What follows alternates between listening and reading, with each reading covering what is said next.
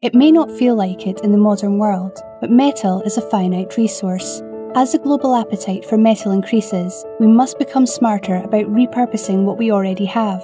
The Horsfall Group at the University of Edinburgh are working to build a circular economy, where waste products are fed back into the economy as repurposed materials. Bacteria can turn toxic metal cations into nanoparticles of pure metal as a self-defense mechanism.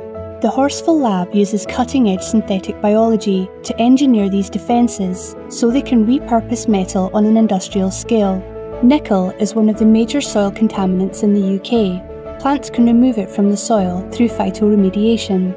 Bacteria will then extract the metal ions from the biomass so that it can be used as catalysts in hydrogen cells or as antimicrobial agents.